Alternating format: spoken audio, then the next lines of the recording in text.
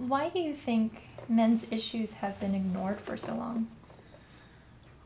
I think there are a number of reasons why men's issues have been ignored for a long time, and one of them is simply that men are conditioned not to complain as much, especially if it's about a gender issue, because we have an expected role to play, and it's kind of a chivalrous role. It's a role that takes on responsibility, and when we complain that we're being discriminated against based on our gender, it looks kind of wimpy. It's not something we're conditioned to do. In fact, it's something we're conditioned to accept. We register for the draft when we turn 18, and we're not supposed to be questioning the gender aspect of that. We generally know that fathers don't get as good a deal in family court, and we don't really complain about it until it happens to us. And even then, a lot of men don't. We've been conditioned to believe some of these gender roles are good. When we hear about gender discrimination, it's 99% of the time we only hear about women. So we're not educated about a lot of these things. For example, we never hear about how men were excluded from the Forced Labor Convention of 1930 for years. The Forced Labor Convention was an international treaty that banned slavery and forced servitude, but it made an exception for able-bodied males ages 18 to 45. And eventually they got rid of that, but there was still an exemption for prisoners and military, which is 90% male. So it went from explicit discrimination to implicit, just like often does, even with male victims. We don't hear about that. We don't hear about sentencing disparities. The commissions on sex discrimination in the law, for instance, the Commission on the Elimination of Bias in the Law, doesn't talk about these things. I've never seen them do it. Those are some reasons. Other reasons are simply that we look up and we see most of the people in government positions and corporate heads are men. And historically there's been these laws and cultural norms that put men in charge and say your job, males, is to do this, and to sort of put women were to be pacified and subordinated. You know, or the marital laws, the old laws said that the woman was almost essentially the property of the man. So we hear about these things, and then when we hear about discrimination against men, we tend to laugh at it. What are you talking about? Men have controlled everything. And I think that's changing. Now what we're hearing from the feminist movement is different from what you'd hear from them 20 or 30 years ago. 20, 30 years ago, just like they would deny there are a lot of battered men and that they would deny that there's discrimination against men. Now you're hearing more, yes there is, but it's men's fault. It's the fault of the patriarchy, and it has nothing to do with feminism. My position on that, and the position of a lot of men's rights activists, I don't want to speak for all of them, but a lot of them, is that you have to look at this in a larger perspective. Patriarchy is the result of gender roles, and not the vice versa. Gender roles put men and women in places, and they expect women to be like this and men to be like that. And so what we call patriarchy is men giving into the expected roles that they're supposed to give into, and many of those roles are very harmful, are very, time-consuming, very stressful, working exceptionally long hours, difficult hours, dangerous jobs, getting killed on the job. Even politics, a lot of people describe as masochism, very stressful on people. And so that's one thing we need to think about, but also just because men are the ones, for instance, writing the laws in general, doesn't mean that the laws are protecting men. We can go all the way back to Sparta to learn that. It was mostly men in charge, but what would they do? If a boy was born without the exact right specifications, he would be killed. It was not something that was necessarily benefiting men. Men in power frequently discriminate against men. Male judges, I'm willing to believe they discriminate against father more than female judges. I haven't seen statistics on that, but I believe it.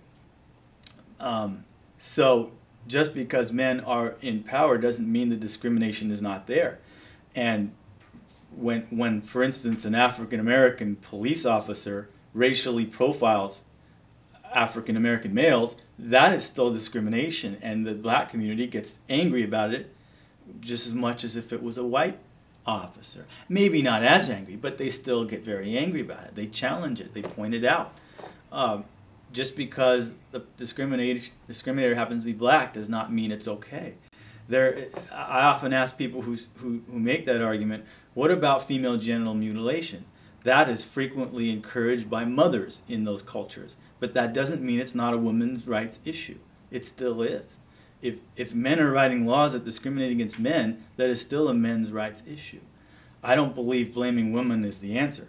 I also don't believe denying feminism's responsibility for it is the answer either. I think that when feminism says that they have no part in any of this, I think they're not being honest about it.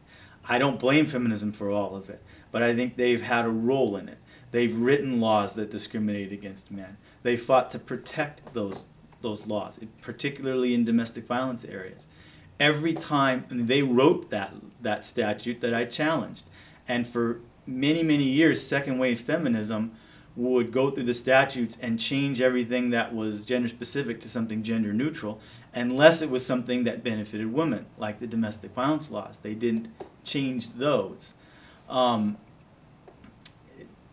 Other types of areas like fathers in prison, there's statutes that specifically give mothers certain benefits that fathers in prison don't have. And I challenged that as well legally, but we didn't win on that one because we didn't have a father in prison. It was hard to find them, first of all, and we didn't have one who met the qualifications of those programs. You have to be the primary caretaker of your child and all that. Eventually we'll find one, but it's hard. I mean, I can't go into all the prisons and look for them. But every time men's rights groups try to pass joint custody legislation, feminist groups fight them. They fought us on paternity fraud. In Sweden, they tried to create a man tax. I mean, in India, the men's rights movement is trying to get the rape laws to include male victims, and the feminist groups apparently are fighting that. I'm not saying all feminists are this way, but I think the ones who are affecting public policy, who have the lobbying power, I think they are. I know a number of feminists who believe in men's rights, and I think it's increasing. But there's a lot, the lack of awareness out there about men's rights issues and the men's rights movement is amazing. The type of reactions you're getting today about the men's rights movement are the kind you would get 15 years ago when you talked about fathers' rights. And that has changed. If I mentioned fathers' rights 15 years ago when I was in law student, people wouldn't like it. People would say, oh, you mean the ones who don't want to pay child support. That has changed now. When you say fathers' rights, you're going to have a divided room. You have some people who are very sympathetic to it, and you're not going to have that immediate reaction of scorn. And I think the men's rights movement will evolve that way too. But it's going to take a much longer battle because it involves much more than just fathers. And you're seeing the backlash a lot, like on the university campuses. There are people trying to form men's rights groups on the campus, and they get a lot of backlash. They get called names, just like what happened in Canada, I believe it was in Toronto, with A Voice for Men. I don't always agree with the approach of all men's rights activists. Sometimes I think we don't all agree with each other's approach. I have always taken a progressive approach to it. I try and leave politics out because I work with people from both the right and the left, and I've always fought to keep the National Coalition for Men politically neutral, for example. But it's hard because you have people from both camps in it. And I happen to think eventually as the movement grows, it might divide politically. You might start having groups that say we are outspokenly left-leaning progressive men's rights activists and we are outspokenly conservative. It might happen. I've often thought that it might, because as it grows, I think that it might be inevitable. I don't know. But that's something that I think there needs to be more awareness, and we do need to be cautious how we present ourselves. We absolutely have to. We are not about, for instance, probably the most controversial issue is rape, and very frequently when we talk about false accusations, we get immediately shot down as, well, we're downplaying the seriousness of rape, or saying that just because a woman was drunk it was okay to rape her, or that kind of thing, which is not at all what we're saying. We're saying being drunk and having sex and then regretting it is not rape.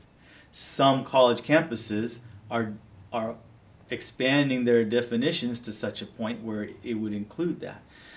Universities are increasingly starting to kick men out on an accusation alone, like what we saw at Duke University. That's just one example. We're reading of more and more of those, where that kind of one-sided dialogue, where how dare you challenge and talk about false accusations, creates this atmosphere where when one is just accused, you're going to have mobs of people outside their homes, like the Duke players.